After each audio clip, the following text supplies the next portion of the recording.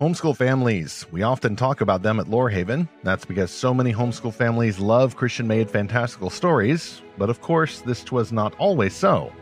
Like some Christians before and some now, some homeschool families have not been so happy about fantasy and science fiction, and others have been downright hostile about these stories. What changed? Why are these families now flocking to Christian fantastical authors at homeschool events? One homeschool graduate, whose family helps organize one of the biggest homeschool conferences in the nation, joins us to explore these questions today on Fantastical Truth.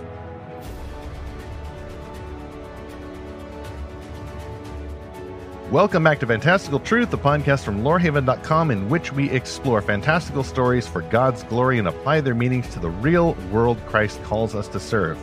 I'm E. Stephen Burnett, Lorehaven's publisher. I also co-authored The Pop Culture Parent. And I'm Zackary Russell, and I could not tell you which Harry Potter house I belong to because I still haven't read Harry Potter.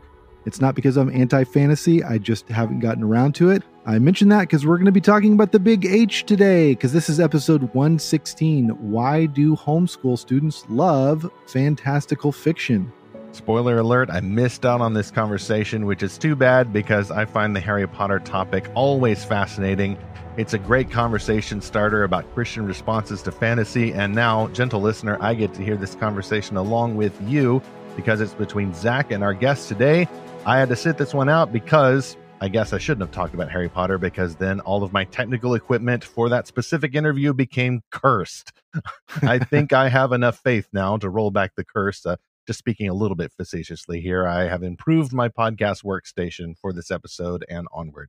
Yes, we missed you, Stephen, for this interview, but I think you'll enjoy it, and I think you, our listener, will enjoy hearing from our guest today, because we talk about Harry Potter, we talk about all kinds of fantasy and sci-fi, and how parents of the past kind of discern these stories, or maybe didn't so much like them, and how that's changed, and how parents are addressing these stories today. And I got to say, it's encouraging, Stephen. I think these books as categories, there's a very different attitude towards them.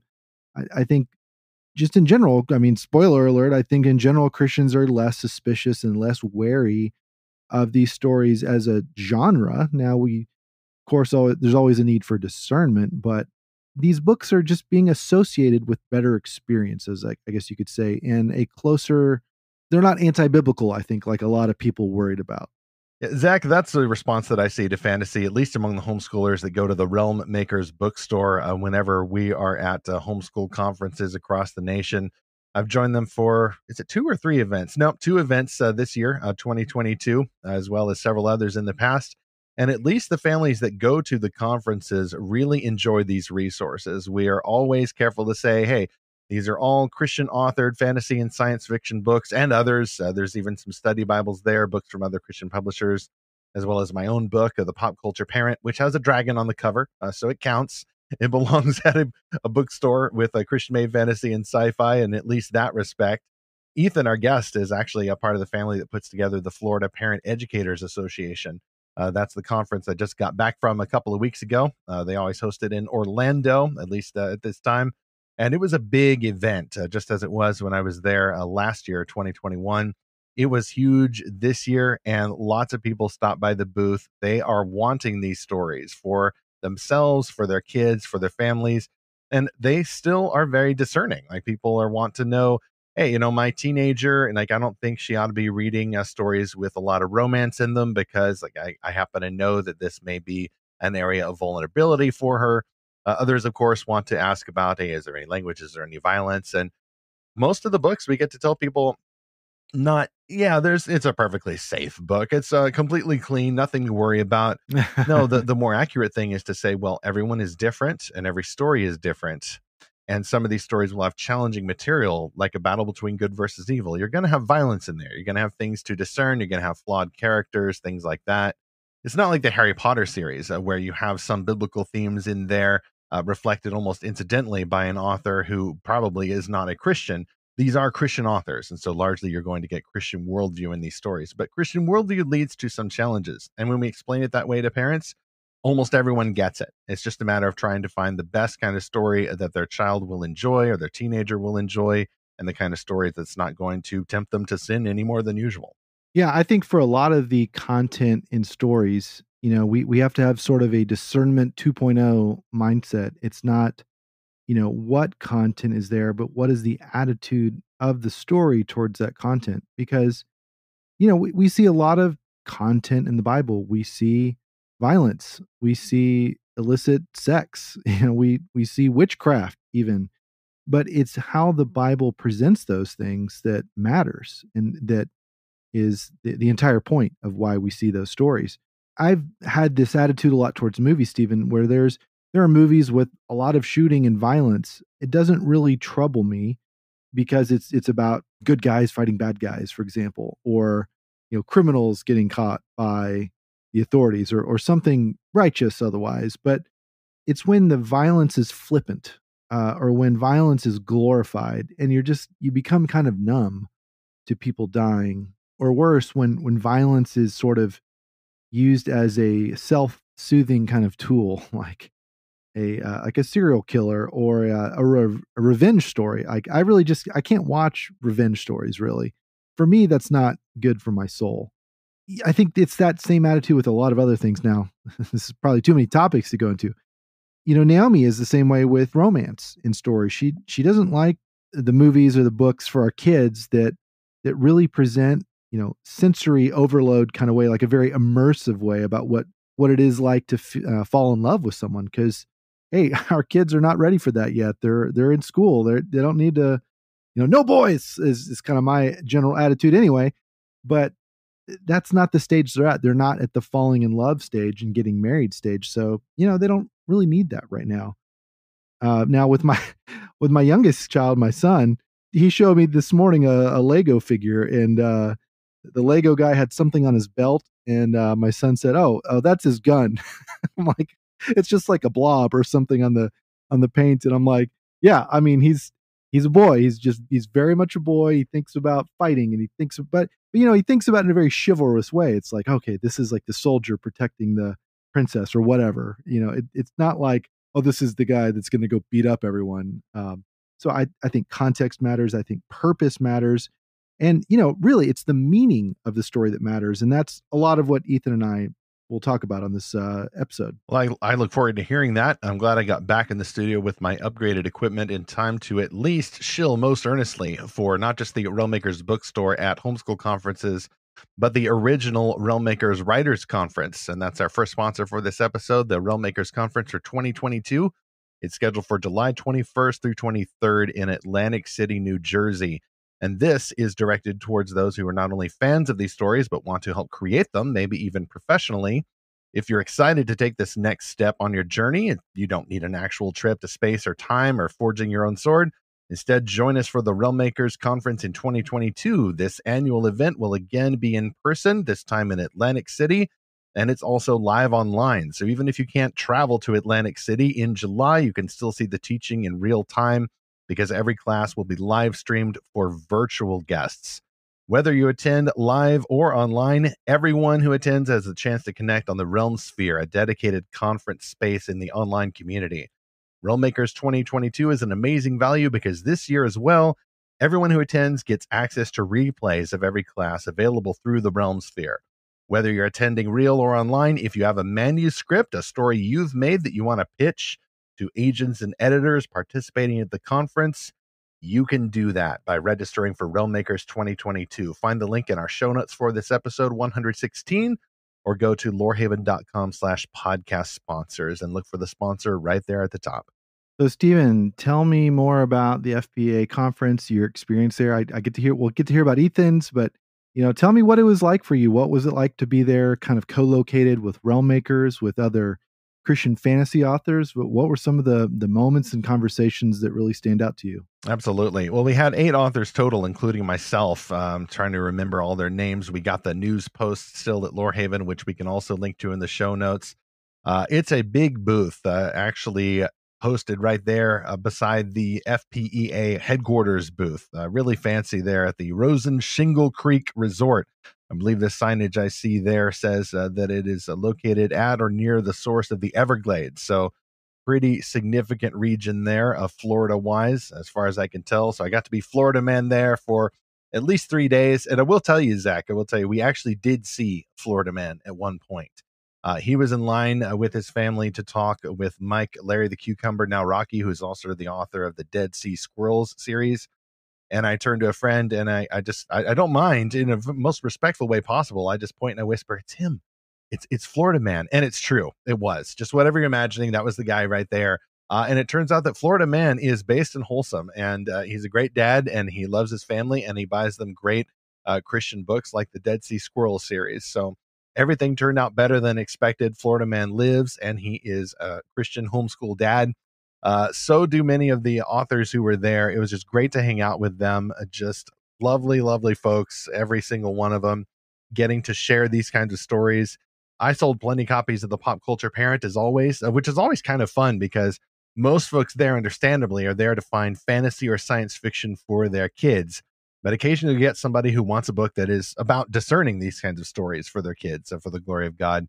And then the other authors know to point them in my direction. And then if I know that someone is looking for a middle grade or YA book about mermaids, well, there's Catherine Jones Payne right over there with her books and her posters. Folks are loving those. We had Tim Shoemaker, who has family devotional books as well as adventure novels geared towards male readers. Right beside him was James R. Hannibal, frequent guest on Fantastical Truth. He had his whole Light Raider set up there, as well as his books. Not only Wolf Soldier for younger readers, but his military suspense books as well. And one thing, Zach, I did notice at this event is that I think, well, it may just be my imagination. It is a booth all about imagination after all. But I did notice that a lot of parents were, of course, obviously first shopping there for their kids. That's why you come to a homeschool conference. This is your mission. But I did notice that a lot of people were also willing to get stuff for themselves. Some people were looking for, we don't want to say adult fiction, because unfortunately that term has been stolen from us. But I would say fiction. Books for grown-ups, yes. And make sure you hyphenate grown-ups, like C.S. Lewis did, because we like C.S. Lewis. But folks are ready to go beyond just C.S. Lewis. They want to read like maybe some of James R. Hannibal's books that are for grown-up readers. Obviously it's James. It's not going to be adult fiction. James is also very based in Wholesome. So he's writes great books that are just not necessarily for younger readers. Younger readers, teenagers can read them, but there's going to be books for grown-ups. So I'm noticing now that maybe there is some slow movement towards grown-ups realizing that they can read fiction for themselves, that you don't have to stop at just C.S. Lewis or maybe the Frank Peretti books you enjoyed back in the 80s or 90s. Like you can get books for yourself. It's great. These are not only wonderful tools for enjoyment, but they are discipleship tools in the hands of a good author. So that's happening. And then I also distinctly remember there was a guy looking, because Realmmakers Bookstore now has a lot more audiobooks. And there was a guy looking for audiobooks, and I pointed him towards the Frank Peretti Cooper Kids Adventure audiobooks, all 8 of them. And he bought all 8 of them. Oh, there's 8. I thought there was no. Only There 4. are 8 Cooper Kids Adventure series. There was a phase 1 and a phase 2. Yes, and Okay. I mean, I got to be basically the fanboy there and recite all the titles in order, and know that they changed the title of the 8th book for some reason. There was a woman who was coming through on the very last day, Saturday. They just announced over the audio that the vendor hall was about to close, so everybody better skedaddle. And this woman came through the booth saying, okay, I'm looking for something for my, what was it? I think she said her 10-year-old boy who likes action and adventure. And I could think of many titles there. But again, I couldn't help but thinking of, Peretti's Cooper Kids Adventures. And so I took her over there and I gave her the quick pitch, and she bought 1 or 2 and skedaddled. Woman on a mission there. Everyone is, and so are we. It is wonderful to be able to connect with the audience for these stories. We know they're out there. It's not a niche genre. It's simply a genre that is finally connecting with the very readers who all along are being prepared to enjoy Christian-made fantastical stories. Did you experience anyone that sort of turned their nose or had sort of a skeptical take about, why do we need books with dragons or spaceships or magic or anything like that? Not in Florida. Yeah. Florida is the free state, right? So it's all about freedom. Well, hopefully freedom with responsibility, as Paul cautioned the Galatians, it's for freedom that Christ died, only do not use your freedom as an opportunity to indulge in the flesh. That seems to be the verse at the back of people's minds. I have heard some skepticism at other events, and I've heard some of the other authors talking about this. I was in Nashville, I think last year, and I think there was one guy who wanted to find a fantasy novel without magic. This was going to be a very stern requirement of his. Just like a medieval kind of story. Exactly. Yes. Well, Mhm. you can do that, and there's some authors who lean in that way. They do fantasy. Other worlds are okay, but natural law magic in the other world is not okay. I want to respect that, although I don't think it's a conviction. I think it's more of a preference.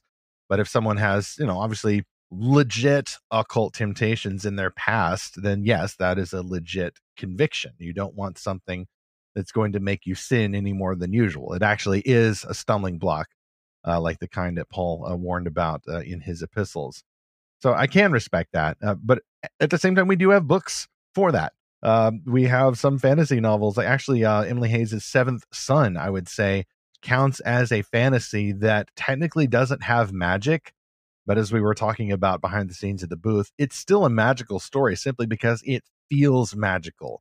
You're in this Arctic wasteland, and it's another world. It's not like Alaska, but it feels like Alaska, only more magical. And there's some creatures along the margins, and swimming under the ice, and there's the aurora borealis, and it's still a magical story. You're going to get that aesthetic in there, even if nobody's waving a wand around. There's all kinds of stories for all kinds of preferences, but I decreasingly see, maybe it's self-selection bias though, Zach. I'm guessing it's someone super skeptical of the genre isn't necessarily going to come into the bookstore. But I'm pretty sure that, I think Ethan shares, more homeschool families now are moving past some of the discernment 1.0, which is often sub-biblical discernment and based more on appearances than on wisdom, and moving into a more biblically wise and rational approach toward discerning fantastical stories.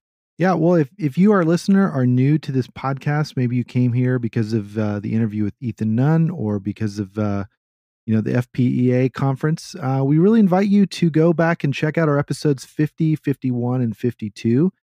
If you're a little bit skeptical yourself, that's fine. Go check out our episodes in the Fiction's Chief End series. These are called Do Christians Really Need Fiction? Do Christians Really Need Fantasy? Do Christians Really Need Sci-Fi? And we go over some big ideas there, that fiction is God's idea, fantasy trains us to imagine God and his true story, and sci-fi is a shared universe inhabited by common grace. And so there's a lot more that we talk about in those episodes, but I think that's a good primer for a lot of what we talk about in this podcast. So we won't, rehash all the ground we've covered, but we're just going to go in now and hear from Ethan and kind of his perspective from the homeschool family that's leading this homeschool conference. Speaking of fantastical creatures, I think I hear the sound of a beating griffin's wings, so let's see how Ethan chose to arrive at our studio. As founder and chief creative officer at Project 68, Ethan's heartbeat is for equipping youth to use their passions along with the positions of leadership God has placed them in to influence the world for Christ. Ethan has been active in the arts from music to theater for most of his life, covering a range of characters and instruments.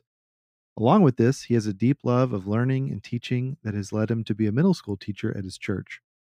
His love for public speaking has given him the honor of preaching at churches, be a guest on podcasts, and speaking at the FPEA Homeschool Convention. And his passion for the written word has given him the chance to write for blogs, magazines, and he is in the process of writing his first book. Ethan wants to see the next generation of Christian leaders arise and refuse to do nothing. That's a really interesting phrase there. I like that. So, Ethan, welcome so much. Welcome to the podcast. It's great to have you on. And sorry, Stephen couldn't join us today, but it's good to meet you. So, yeah, welcome. It was great to meet you. Thanks, Zach. And I'm sure Stephen's here in spirit at the least. Yeah. So that's right. Actually, before we get to the questions, so tell me, since I wasn't there at the FPA conference, tell me a little bit about that. Tell me about your meeting with Stephen and kind of what topics you guys talked about there. For sure.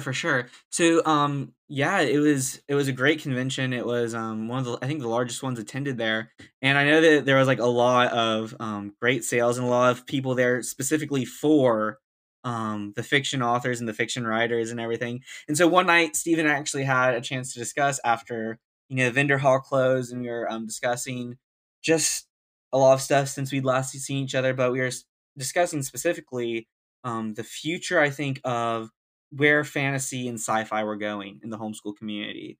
and where, in a broader general sense, where story was going, because it seems in a lot of areas that we're coming to an end of an era in storytelling. The Marvel franchise has kind of started to slowly simmer a bit, but we kind of talked about that, talked about the DC universe, the different storytelling techniques there, as well as what Star Wars is doing, what Lord of the Rings is doing.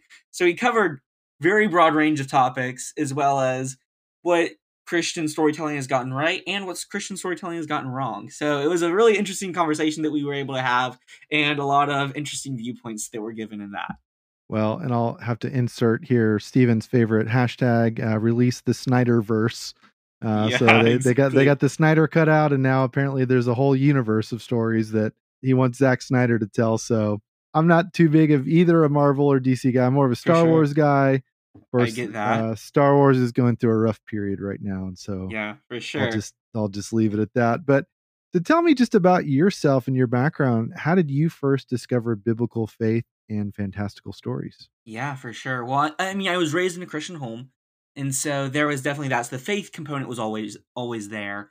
And I was actually really interested in history and stories in that sense. So read a lot of listened to a lot of stories as a small child about historical stuff. But my first introduction probably to real Christian fiction would have probably been when I turned 6 years old, and my mom gave me for Christmas Little Pilgrim's Progress. So I think it's Helen L. Taylor or whatever. Oh, nice. And it was the kids' version of Pilgrim's Progress that kind of been written, really allegorized for a kid. But that was really my first introduction to that, and probably was one of the most influential fiction books that I ever got my hands on. Soon after that, I think I saw the Chronicles of Narnia movie that Disney did for the first time, and that completely, got me enveloped in everything C.S. Lewis. So I started the Chronicles of Narnia series after that, and then eventually some more modern Christian authors I really fell in love with, and then C.S. Lewis probably when I was in middle school. J.R.R. Tolkien in middle school, and just developed from there to all sorts of different stories and fiction in that sense, and fantastical truth and stuff like that. That's a really cool story to hear that you saw the Narnia movies first and that made you want to read the books because, so many people we've talked to, it's been the opposite. And really, in fact, Steven's background is being involved in, before Lorehaven and everything, he was involved with Narnia Web. And really? Narnia Web, Yeah. I think got started because of the rumors of the movies coming out. I don't know the whole history, but, that used to be a big thing that they would talk about and discuss and debate. What about this aspect of the movie versus that aspect? And then the rumors of the next one. They had been readers of Narnia since whenever. But your journey is very similar to mine. I must have read Lion, Witch, and the Wardrobe and maybe some of the other ones as a really young kid, but I don't have any memory of it. And so it wasn't until the movies came out that I'm like, oh, maybe I should read these again. And then I had kids and then they wanted to read them. So like, okay, let's read them together, listen to the audiobook. And it's just really fun to read them as an adult. Someone told me recently that when Lewis first shared The Lion, Witch, and the Wardrobe with like a writer friend, it really got shot down by this friend that was like, you should stop this. And so then he shared it with another friend's children and they loved it. And he's like, okay, I think I'm going to go ahead with this. And so it's just interesting that, some adults weren't keen on it, but now it's like it's loved by children and adults. And so your story is another testimony to that. I'm rereading through the entire series right now. And so Nice. I'm on the silver chair right now. And it's just going back and reading those stories. It's probably been 2-3 years since I read through the series last, and just the depth that he can actually cover with just his one-liners. It's like you'll ponder over a one-liner for like 15-20 minutes in those books, and it's just like, there's so much there that he could have talked more about, but he just let it go, so they're amazing. Which book did you say you're reading right now in the series? I'm on the silver chair. Silver chair. Okay. Yeah. Okay. I have not read that one yet. So I'm Really? working my way up to that. Yep. Yeah. But we, we've got several different versions of the Chronicles of Narnia and the family. We got, of course, like the paperback box set. That was what our older kids started out with. And then I was like, I want to read this, but in a little bit better format. So I got the like hardback omnibus. And Right. then I eventually found a color illustrated Mhm. full series, and it's like full size hardback, Yes. and that's been great to read to the kids. But then I've also been getting the original individual hardbacks that have I don't know if it's the 1970s or 80s like Wow. artwork on it, and I'm just like finding them in like used bookstores, and they're so cool. Um, and so that's what my third daughter is starting to read through now. So plus we got the Focus on the Family audio drama series. So that's going to be Absolutely. our summer road trip playlist. I had the honor one time of going to Focus on the Family and seeing where they did that recording. They had, like, the little wardrobe and everything. It was cool. What would you say is an element of the silver chair Mhm. that really connects to your own faith? Yeah, to my own faith. I think Well, yeah, I think the major part is towards the end. There's this showdown between the villain and the heroes. And I don't want to give it all away, but it really comes down to reality and truth. And I think that that's so applicable to our time and to the era that I've been raised in with my faith. Is what is reality? How can you know that something's true? How can you know something isn't just made up and just a better version of something you believe? And so I think that that's one of the main areas because that's something that's present throughout the entire book. But really, it's not the big battle. There's really no big battle in the Silver Chair. It's really this thing with words and with the villain questioning truth that I guess, the big confrontation happens with. I think that's probably the biggest area Hmm. that it talks about that would like touch my faith.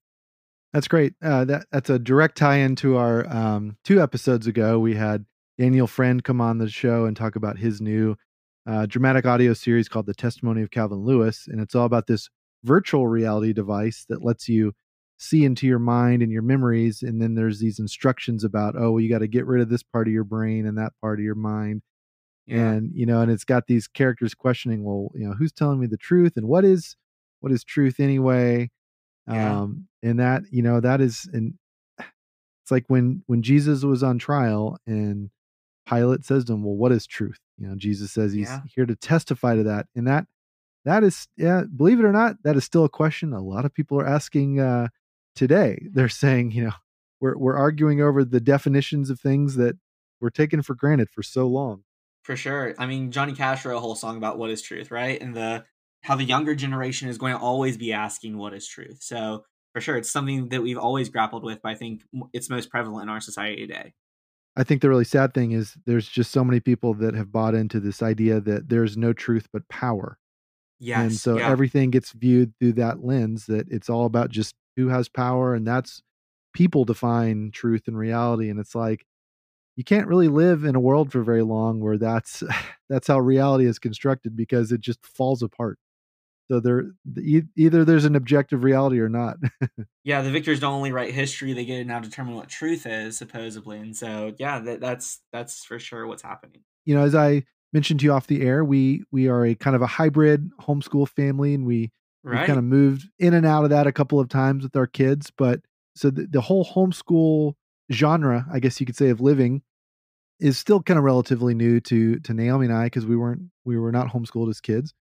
And I went to my very first homeschool conference here in Round Rock a few months ago. Okay. Wow.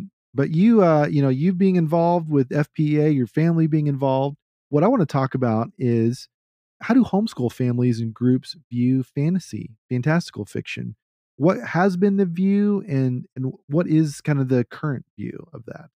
I think you'll find in the earlier days. So I'm technically part of a second generation or third generation of homeschooling. If you want to look at it through that sense. So I think early on, the first two generations really they viewed fantastical fiction as something that they wanted nothing to do with. Really, in a lot of ways, outside of C.S. Lewis, maybe Chronicles of Narnia was okay. John Bunyan with Pilgrim's Progress was okay. Lord of the Rings was though oddly off the books. That one wasn't okay in a Huh. lot of ways. Interesting. Yeah, just because I think a lot of it stemmed from the world he created and having, the wizards or whatever, although it's very different than, say, other secular things would have been. But also, I think since homeschooling was mainly Protestant based for so long, that his Catholicism, I think, scared some people with that. So that's really where the mindset was. And then you had my generation of homeschooling come through, and we were a lot of my generation come from parents who weren't homeschooled. So we were the first person in our family to be homeschooled. I was the first person in my homeschool to be my family to be homeschooled through all the way and all that sort of stuff. And so there was a much kinder look to fiction.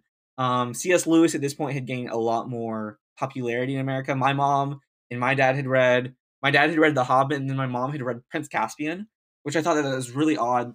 She said, she said all her Bible verses one summer, and the prize was Prince Caspian, which I was like, it's so out of order to give Prince Caspian first to like a kid, Oh, that's And she's so like, I strange read to it. think about that. Yeah. Yeah, and she's like, I read it. I understood nothing. And I was like, yeah, if I read Prince Caspian, I don't think I'd understand anything either.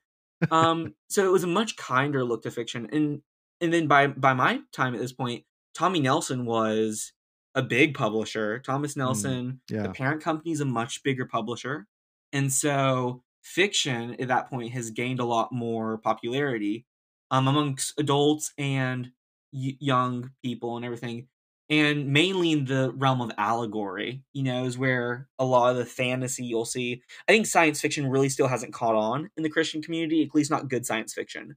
Yeah. But I think you really started seeing some of the good fantasy stuff come out, 98, maybe 1998, and then definitely the early to mid 2000s is really when you start seeing that rise of stuff that's actually more defendable on a literature and story level and not just the morals. Yeah, I think about science fiction a lot and sort of what the collisions are between science fiction and Christianity, what some of the what some of the common ground is, but also kind of where the battle lines are sort of drawn. I think sometimes it's unforced errors, sometimes it's because so much of the science fiction that's in the market is dominated by an atheistic or a nihilistic kind of viewpoint. But I think there's so much potential for science fiction to take off within the Christian readership because so much of it is warning us. So Yes. much of like Ray Bradbury famously said, I don't write science fiction to predict the future, but to prevent it. Yeah, And exactly. and that's always like my joke online is that some crazy scientist hatches a plan for something and there's a news headline and I'm like, "Oh, I've seen this movie before." Yeah, It's like exactly. one thing recently was "Oh yeah, they're going to put this computer chip in a monkey's brain and now he can play pong with his mind and he's getting smarter." And I'm like, "I'm pretty sure I've seen this movie before and it doesn't end well." No, it really doesn't. It ends with wars and planets and all sorts of other sorts of things, It No, and ends with the that's Statue of Liberty being buried under the ocean. Yeah. yeah, and I think Charlton Heston's in that one, right? Yeah. But it was like we did a episode on the podcast that we did on Fahrenheit 451 and Ray Oh, Bradbury and everything, great. and we talked about how often, especially that era with Orwell and Bradbury and Huxley, all of them, they were really prophetic in a lot of their ways. Yeah. I think science fiction and maybe the dystopian genre in particular was so prophetic of where our culture would be. And in I think that's what great Christian science fiction could be. But I don't think that we've necessarily lived up to that, except maybe with C.S. Lewis's Space Trilogy and some of his short stories. Yeah. C.S. Lewis really gets underwritten with his short stories that he wrote. Not a lot of people appreciate those, but those were some of his greatest stuff. That's some of the stuff I enjoy the most of his. But I have hope for sure. I think that it's possible. Well, and it's also interesting. I'm reading a book about C.S. Lewis and sort of his. I'm reading a couple of his books, but also books about him and sort of Right. his difference in worldview with his contemporary science fiction writers. So, like Arthur C. Clarke, and he was not a fan of Clarke, but more so of he was not a fan of the different ideas that Clarke was trying to weave in. to science fiction. And so look, I just look at it like it's a battleground of ideas for sure. It's a battleground in our culture.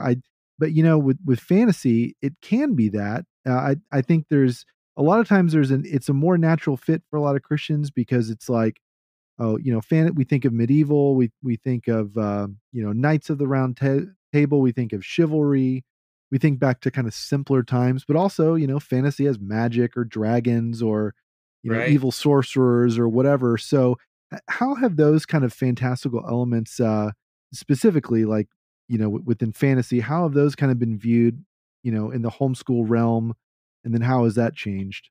Well, I think you're right there because it harkens back to a simpler time and to a real time where sci-fi doesn't necessarily. So you actually can play homeschoolers feel they can play it safe because you can either have the stories that do have the magic, do have the dragons and everything, or you can go with a purely medieval world that's fake, but Hmm. that looks very much like our own real world.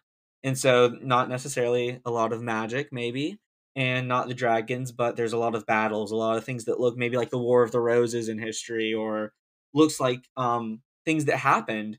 And I think that's one of the reasons why fantasy what is and was the predominant thing for Christians. It's also a lot easier to make an allegory out of fantasy and out of that medieval genre. First, because we saw Paul Bunyan do it, or John Bunyan, Yeah. I'm sorry. And he is really in a lot of ways the fall, the one that everyone holds up. And then C.S. Lewis did it in a lot of ways. Although I wouldn't say that the majority of the Chronicles of Narnia is allegory. It's really Right. just the few that the little things we see in The Lion, the Witch, and the Wardrobe, maybe even the magician's nephew, and then maybe some stuff in the last battle. But the majority of it is not by any means allegory. And so I think that's why homeschoolers and Christians in a broader sense have liked fantasy because they can either play it safe with no magic and the appeal to the more conservative side of the homeschool movement, or they can do it, but they can do it as miracles and stuff. Aslan coming back with the deeper magic, and so I think that's one of the reasons fantasy has been so appealing is because it can appeal to a wider audience that comes from different backgrounds tremendously. Now, Stephen found this quote from fantasy author Wayne Thomas Batson, who wrote out a long post about a couple different topics. But in this one section, he said this quote: "On a book tour with several Christian fantasy authors in the early 2000s, we attended a huge homeschool gathering that might have led to another, even more massive opportunity with a substantially larger homeschooling group. The authors had all FedExed copies of our flagship books to the president of the group. Unfortunately, this woman, a Christian leader, told us not to bother coming, but that she was, in fact, grateful to have screened our books, particularly my book, The Door Within. She called it a tool of the devil and promised to warn every other Christian homeschool association to avoid us and our evil books. Wow. Now, occasionally, I might accurately be described as a tool, but a tool of the devil? Sheesh, I sure hope not." End quote. I know Wayne, and I've actually pre-read some of his books, and I've actually gotten to know him over the years. Yeah, I've never read that one. Yeah, that's crazy, especially Door Within trilogy. That's Yeah. I'd say the most allegory, most Christianese book that he could have written out of his stuff, and I think it's some of his best stuff. That was my first introduction to Wayne Thomas Batson. So yeah, no, that's crazy. What was funny is when I first heard about this book, I went and looked up, Amazon reviews or whatever, and I saw so many reviews that were like, gosh, I went to this book to find a fantasy and I came back with a sermon or a Bible study, Exactly. and like I didn't want all this Christian garbage. And it's like, what? Like, okay, Yeah. if that's how readers, how did this other interpretation happen with this homeschool conference leader? It's just, but again, this is 20 years ago, so the Yeah. tastes were very It different. makes The yeah, very the different attitude, tastes. yeah, the attitude towards fantasy was very different. Yeah, for This sure. is before Lord of the Rings and the Chronicles of Narnia hit the big screens. Exactly. And Yeah. so even the Christian, even the flagship Christian novels of years past were not really on people's radars. No, yeah, not at all.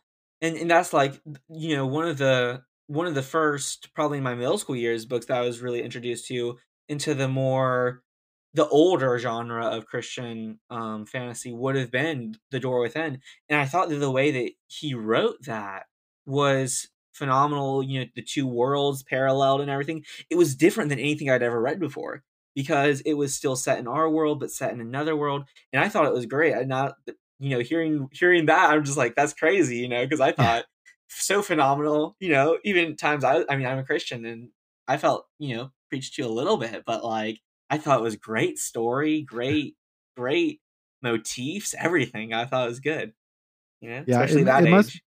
it must be the the Harry Potter effect, or Yep, the early stages of that, where it's like that was kind of what everyone associated with yeah, fantasy, was with Harry fantasy was Potter. that. Like it or love it, that's kind of what came to everyone's mind. And Yeah, of course, Christian attitudes toward that have changed a lot, which we don't need to go into. But Stephen found this other great quote. This is from Josiah DeGraff. He's been with Story Embers, and he's also a staff creator with Lorehaven. And so this is what he says, quote, "So anecdotally, I definitely know that growing up, Harry Potter was a really controversial topic, and a story many Christians I know were opposed to. I also know that these days, I don't know a ton of people who are still opposed to it. Most have mellowed out. And while there are still some, it doesn't have the controversy it used to have when we talk about it in places like The Young Writer on Story Embers. I also just see an explosion in Christian young people who love fantasy. Over at The Young Writer, where we currently have about 800 young writers in our program, I suspect a good 50% of them or so write fantasy, and most of them are homeschooled. So there are growing numbers here." End quote. that was one of the things Steven and I talked about. Was I have some friends, and this was a discussion that they were having, was about Harry Potter, because I mean, I was raised in a homeschool and in a church community, so there were very mixed views on that subject in particular. And so, I had tons of friends who weren't allowed to read it, and as a kid I wasn't, and then I had plenty of friends who were allowed to read it. And I think that there were some really interesting points that some of them made, and that was, they read the books as they were coming out. And so it was, like, I think it was a new book every year, every 2 years or so. And they're like, you grew up with the books, and by the last book, there's like some more mature themes. It's not even necessarily the magic or any of that. Like, some of the themes in it are just more mature, with some of the stuff that's going on in it. And they're like, growing up with it, it was completely okay because I was maturing with the books. Some of them even had concerns, about the people who are right behind me, people right behind our own generation. They're like, I'm not necessarily sure if I'd want my little sibling, at 7, when I started reading the first book, to read all of the series all at once right now. And so I think that was some. And then I heard, I think it was maybe Brian Davis who put it, one of the reasons that he is okay with it, but also warns people about the books, is just the only problem that he really has with Rowling is that she rewards her characters for bad behavior.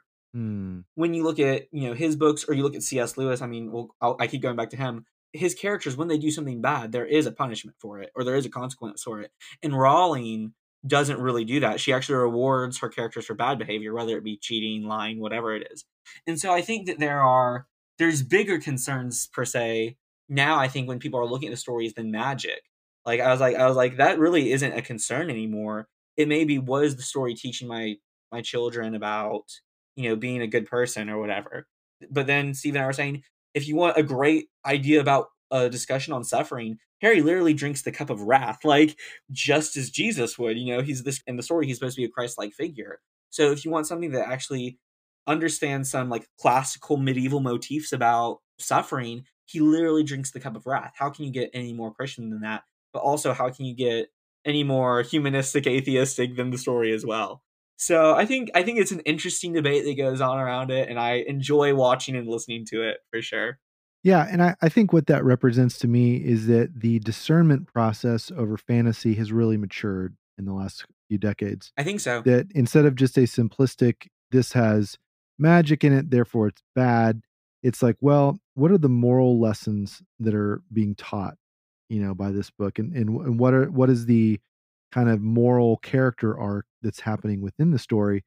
Because you can turn on just popular TV shows right now, they can have the exact same troublesome lessons for kids. And this is something I love about my wife, is that she can watch a Disney movie or something with our kids and say, now, did you catch how the kids left the parents and didn't tell them where they were going? And did you catch how the parents, later in the story, were apologizing to the kids for being, foolish? And really, the story is about how the kids knew everything and the parents knew nothing. She's like, can you see what that would do to a family? Right. To instill this idea that, you need to be independent. Your parents don't know anything. You have to teach your parents everything. And it's like, and that can be in a contemporary story, like not a fantastical story, but just like, Exactly. a high school movie or And something. it doesn't even have to be any language, nothing, Right. like no innuendos, like no nothing, but it's still equally subversive Yeah. to the family and to Christian values, for sure. Yeah. So that's why, on this podcast, we like to talk about the meaning of stories. Yeah. And not just like the window dressing and not just the genre, but like what is this story about? Exactly. What are the truths in it? What are the idols in it? How does it lead you towards or away from God and the things that you accept? But there are a number of fantasy books I wouldn't want my kids to read, like things that I read when I was younger. Same with some science fiction, or at least just wait till they're an adult to read it. There is a side to fantasy that can, really make the occult seem tempting, or that can seem, or that can make certain lifestyles seem very attractive. I think it's all about discerning the right story for the right age, rather than sort of a one size fits all. What hopes and trends do you expect to see among homeschool fantasy fans in the near future? Yeah, I really hope to see. I hope to see. This is really just a matter of time. This, I don't think, is really a matter of, like, will we get there? I think it will take a lot of time. But one of the reasons J.R.R. Tolkien was so easily able to build his world was because England had a big history, and he really pulled from a lot of it. He pulled from also ancient Norse and Greek mythology, but America, in comparison to the rest of the world, in comparison to England, when even he wrote about it, it's fairly young. We really don't Yeah, have our own myths. we're We really don't have, babies. exactly, and so we don't have our own myths. We don't have our own history developed to the same point necessarily that they were. So it's not that I don't think that we'll ever see another J.R.R. Tolkien, or an American version of a J.R.R. Tolkien. It's, we have to let those stories come to life, right? We have to let those great stories, those great myths come to life. So that's really one of my hopes, and I really think that will probably arise out of the homeschool community. I think that will arise out of a Christian community, just as it did with Tolkien. And I think that there's a lot of interesting ideas and a lot of things about human nature that will be debated in that, just as it was in his own time. He was not only contemplating human nature throughout history, he was grappling with some issues of his own day. And so that's, I think, one of my my big hopes. And then I also I have hope that we'll see even greater fantasy and science fiction come through. I think that will mainly be through the short story. I think the short story has gained more popularity in recent years, Hmm. and I think it's a good thing. It's shorter, it's more condensed, you can focus on more details, and I think that that's really where a lot of maybe the great novelists and the great, great storytellers of our age will first really be birthed, is not necessarily self-publishing or getting a published contract with some big publisher, but getting a short story published in a blog or on a fiction website, because that's our equivalent to a newspaper, maybe, as it was back in the 40s or 50s. I often think about our own culture, and like you said, the history is very short. And one of the major elements of our history, though, is the frontier. The Yeah, fact that the pilgrims came over on the Mayflower, and the fact that right. Columbus sailed here, the fact that the expansion out west, the Oregon Trail, and the original Oregon Trail, not just the game. Right, right, right. Just the settling of all these different areas around the continent, along with the fact that we had the space race, and we're traveling into this frontier, and we're going to the moon, and now Elon Musk wants to take us to Mars. And so we've always sort of had this frontier mindset of like the new, the next, the unexplored. For me, that's what gives me a lot of hope that science fiction could take off even more within Christian circles, particularly with. And I think there's a very strong connection with homeschooling, because for as we were talking off air earlier, there are 5 million homeschool kids Yeah, now. And when I was growing up, there was like 100,000 or 200,000 or something. So for it's sure. exploded in recent years for a lot of factors. And so this is a frontier for a lot of parents. And I have a friend that just moved in the middle of nowhere. And so, actually two different friends that have done this. And so, and they're homeschooling. And so it's like a double frontier, right? It's Right. like a frontier lifestyle and a frontier like Yep. education style. And so I think that this aspect of our culture lends itself very easily to science fiction. And so that's kind of what I personally hope will start to catch Yeah, on even and more. I think that's definitely right with the whole idea of AI and everything. I think people Yeah. are going to want real risk, not just artificial risk. And so I think that is one of the reasons why maybe we will be going to space is because we've really, in a lot of ways, done all we could. In a lot of ways here, I mean, we still have to conquer the seas. Really, we haven't done that. I don't think we'll be doing that for a while.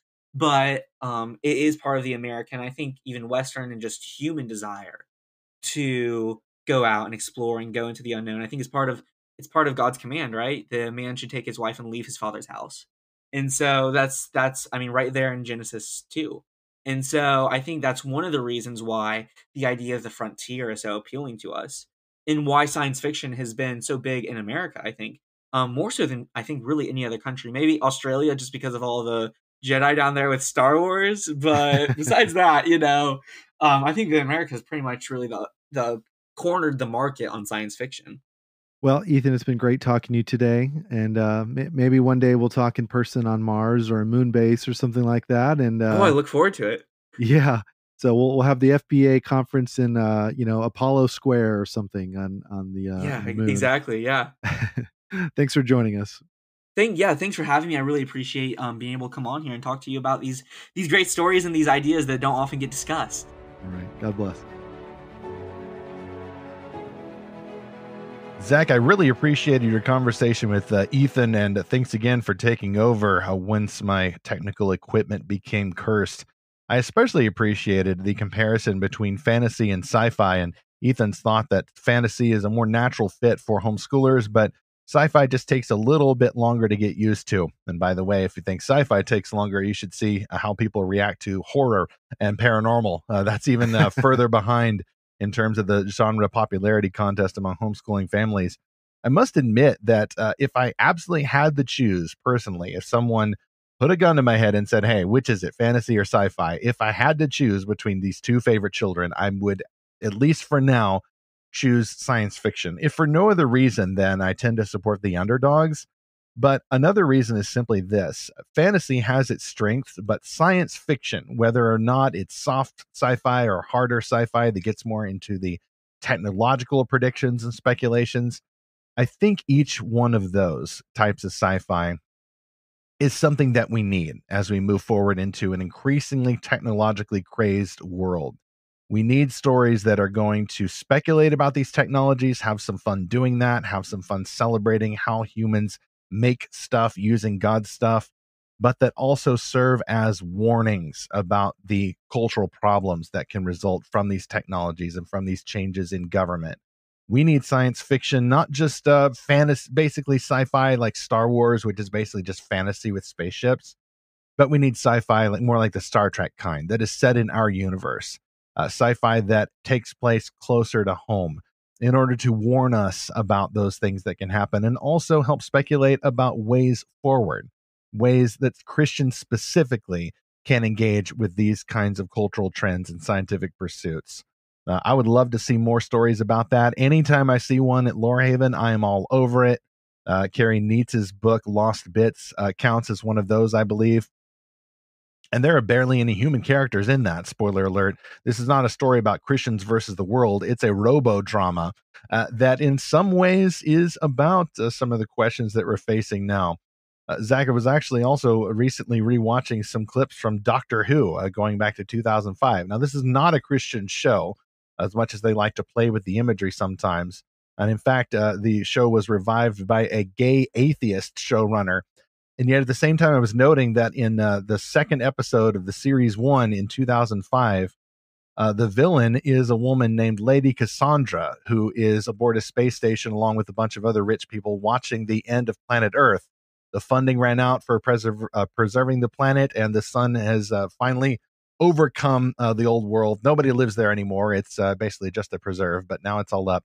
Anyway, Lady Cassandra turns out to be the villain, and at one point she is talking with our heroine about how she claims to be the last human.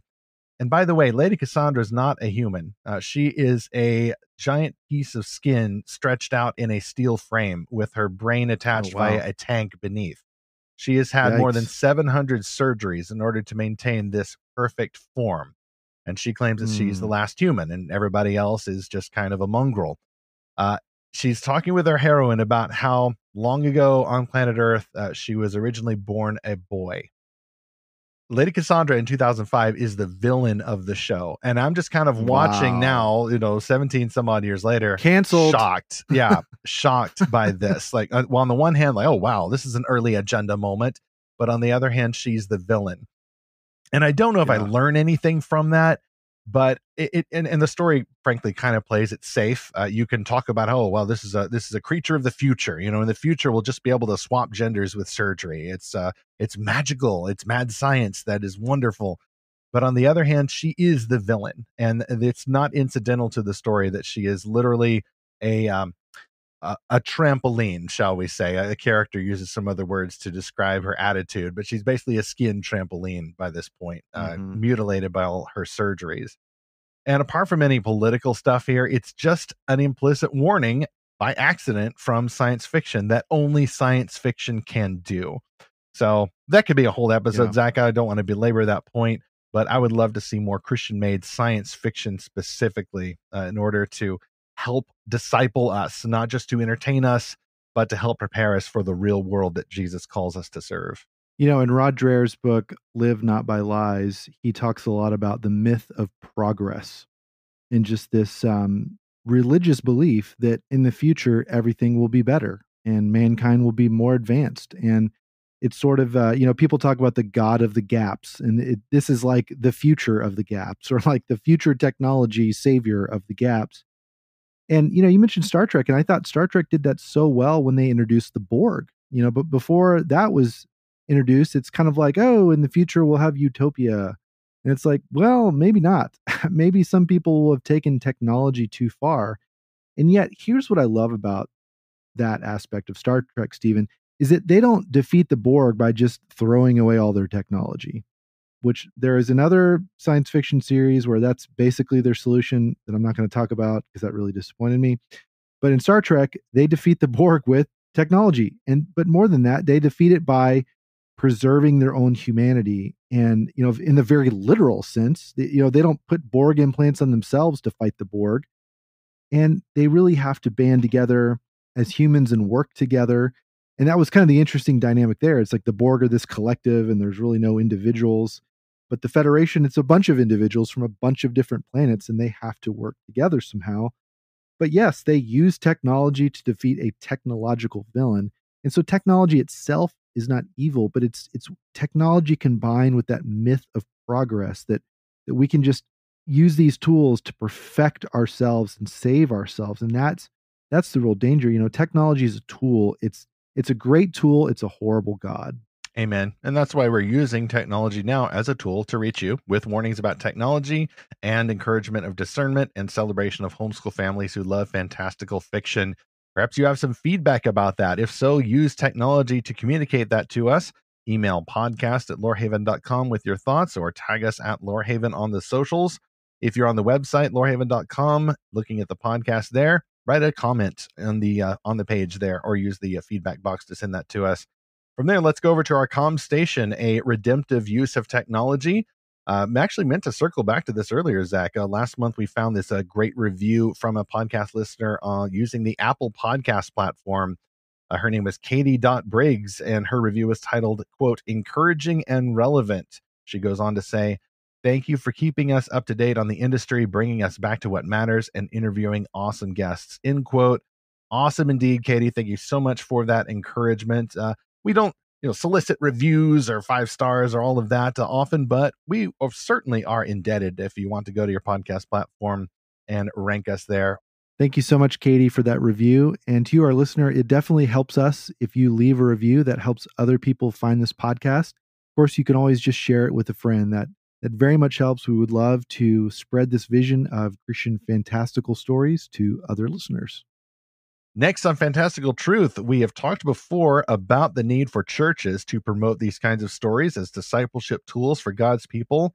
But what about the home? What kinds of space are you making at your house for books, whether it is in your schedule for reading or literally on bookshelves in a particular room, alongside other rooms? Like, how exactly do you put together a library for the kinds of books you enjoy?